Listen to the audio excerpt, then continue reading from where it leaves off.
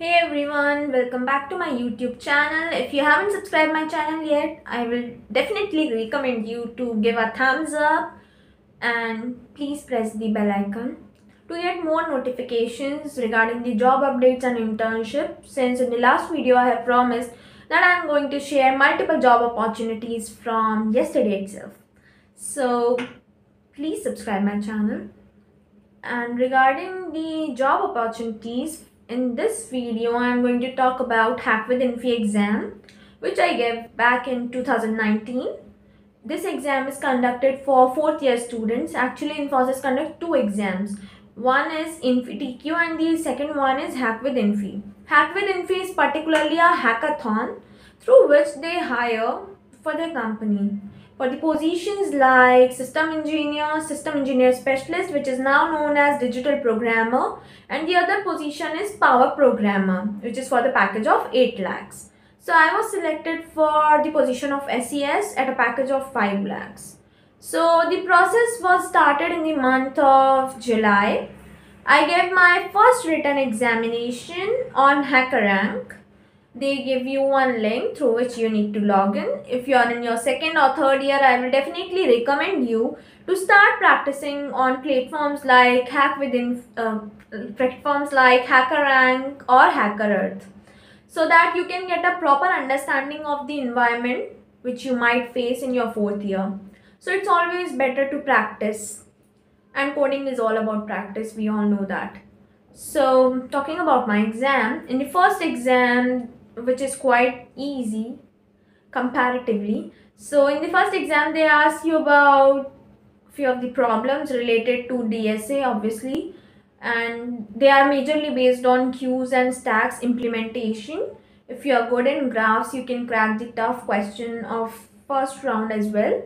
Many people did that, but I was not that good in graphs, so I attempted two questions based on stacks and queues, and I got into second round, since I got a mail that you are selected for the second round, and they do select 3,000 people, out of which they'll hire for different positions, and 100 people get chance to go to Pune, which was booked for the hackathon. So when I gave my second exam, that was conducted in the month of August. So in that exam, the questions were based on graph and they were pretty tough compared to the first one. I solved around 1 to 2 questions and I got into third round, which was interview. Since I was from Bhopal and I was studying in UIT RGPV, which was assigned as the center for Hackwithinfy qualifiers interview. So all the candidates from Madhya Pradesh came to my college. I had two interviews on the same day. One was for TCS and this Infosys. So when I entered the hall, there were several qualifiers sitting in rows, and I dressed formally. I wore a shirt, and everyone was wearing shirts with soothing colors like white or light blue, since black is quite offensive. So people wore light colors, peaceful colors we can call them. So when we entered there, one of the attendee used to call us that our interview was scheduled, and he used to call us to enter the interview hall. When I entered the hall, my interviewer was from South, and he spoke very slowly, or maybe I wasn't able to get a proper understanding of him because my accent is quite different than him. So he offered me one paper and asked me to write a program for prime number.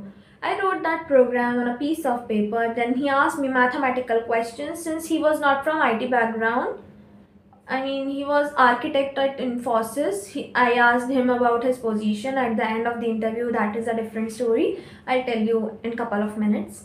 So he asked me all the mathematical questions that he can ask. He asked me the square root of 186, so cube root of 189 or whatever. I do not remember the exact questions, but I got nervous because these kind of questions were not expected by me. I thought the questions will be related to programming or technical stuff, but I got nervous because it was unexpected. When something unexpected happens, it's human nature to get nervous.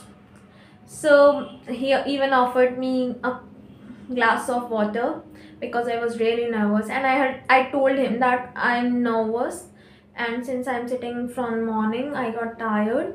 I literally told him this when he asked me one another square of one number, and I asked him to give me a paper. I cannot solve this mentally. I need pen and paper. And after that I asked him to ask me technical questions. He said I'm done, and my face went, my expression literally changed. I thought I wasted my chance to get into Infosys. But then he asked me one question: do you have any questions? I thought it is an opportunity for me to crack this interview. So when he asked me, do you have any question? I said I have a couple of questions. My first question is, if I join your company, since I am good in web development, will I get a chance to work as a full stack developer at your company? And he said yes, and he started answering that question. Then I again asked him that since I cracked Hackwithinfy exam, which is conducted by Infosys, and lakhs of people have qualified this, lakhs of people participate in that competition, and around 1,000 of people get a chance to get interviewed by you. So will I get a chance to participate in similar hackathons at your company? See, I told him that I am really skilled. I am a potential candidate. You should hire me. And then he started answering that. Then I asked him about reallocation. Since I'm from small city like Bhopal, will I get a chance to know where I'll be relocated so that I can understand the or practice the basic environment, or I can search on YouTube how the macro place looks like, because I'm from small city like Bhopal. So he told me that, and then I asked him various questions like how I'll move up in the hierarchy. How I can increment, how can I get an increment after 1 year. He told me that after 1 year you'll be able to give one exam through which you will get a chance to convert your SES offer into Power Programmer offer, which is a package of 8 lakhs. So I joined Infosys, and my training domain was MERN stack, which was MongoDB, Express, Node.js. You might have heard about it. It is full stack development. So the teachers there, basically the educators there, teach you in a very nice manner. Infosys is really good for freshers, but I really need to focus on my geek card, so I left that company.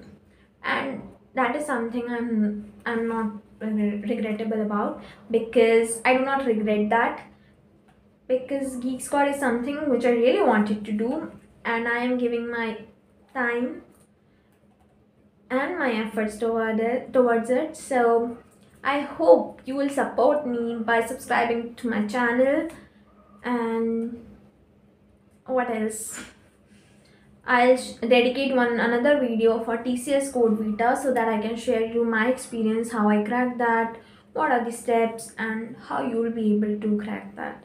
Even if you want me to share one of the video of my friends who cracked multiple companies like Digital Profile, or even getting to Goldman Sachs and various companies, I can do that as well.